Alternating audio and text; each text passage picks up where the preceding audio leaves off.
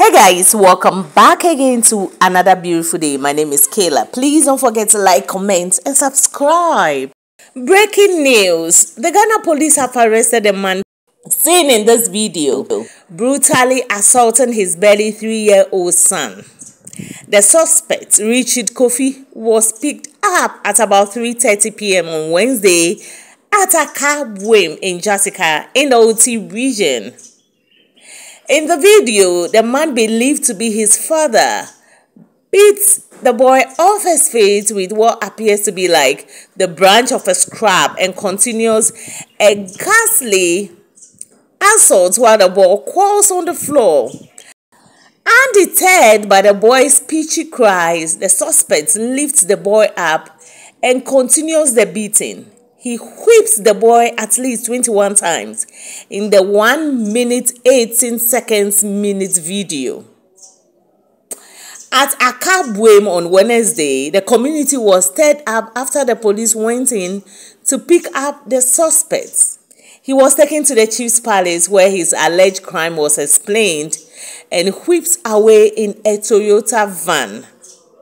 The police also picked up the suspect's wife, who lives in a house separate from the husband. The child was also rescued from the house and placed in the care of the police. The arrest comes barely 24 hours after the police issued a statement Tuesday slapping 2,000 cedis bounty on the man.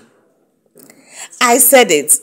While being transported out of the community, the suspect insisted he had done nothing wrong. He was heard swearing and threatening to harm those who reported him to the police. Well, the 2,000 Ghana cedis did a lot of good for the community people, and they were able to arrest this man, apprehend him to the police.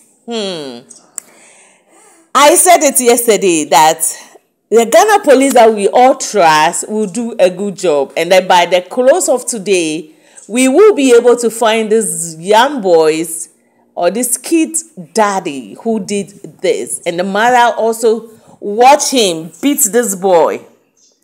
What is even annoying about this video is that the person who took this particular video, this second video, I don't know whether he's trying to tease this young boy or this kid or whatever it is, I don't know. And this is sad. You know what I mean? That you give birth and somebody is beating your son. This is unbelievable and should be condemned. The man should also go to jail for 20 years.